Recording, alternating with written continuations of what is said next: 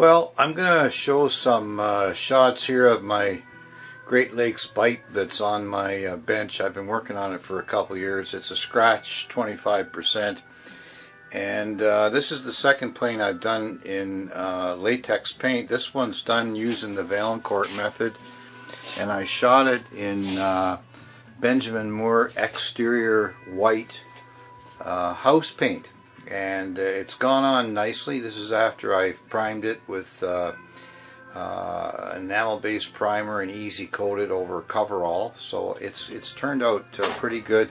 I'm just getting ready to put the second color on, and I did a test on the cowl. I shot that on Friday night. Colors don't always shoot the same. I did it with my airbrush, and the red goes on actually a little bit different than the white.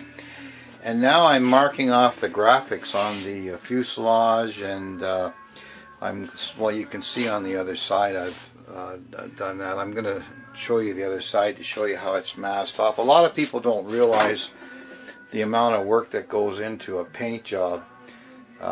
They complain about monocoat being a little bit slow, or a little bit this or a little bit that, and they should anyway try to do a paint job. It's a little more time consuming. It's really rewarding though, but that's what you start. I'm using an automotive striping tape for detail. I've got some here. You can buy it at Automotive Paint Supplier or Art Supply.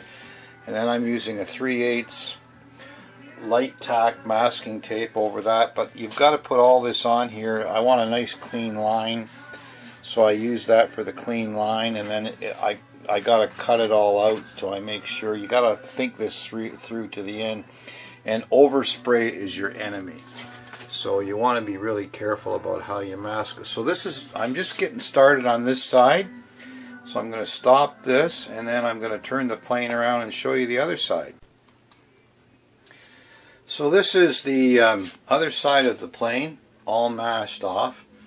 And you see where I've cut out the automotive stuff to put a nice clean line through. And I'm really careful about overspray. I've learned over the years from shooting dope, and like shooting liquid dope, not dope, but anyway, from shooting dope and shooting primers and stuff like that, it's amazing how overspray can find the smallest little crack and crevice. So now I'm pretty careful about how I'm sealing it, and because I'm using a low tack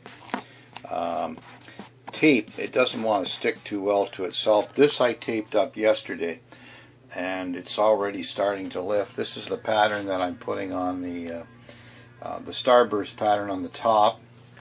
I've still got a few numbers and stuff that I'm going to make up masks for this, but I'm going to wait and get all the most of the red painting done first.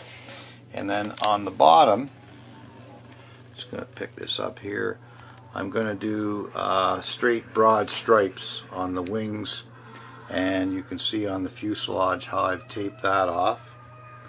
So I'm pretty careful about that. I still have this side, so I'm going to get the other side taped off hopefully this afternoon and into this evening, and I hope tonight to get the painting done so I can take the tape off tomorrow. So this is not the only way to do it, I don't think. This is just the way I do it.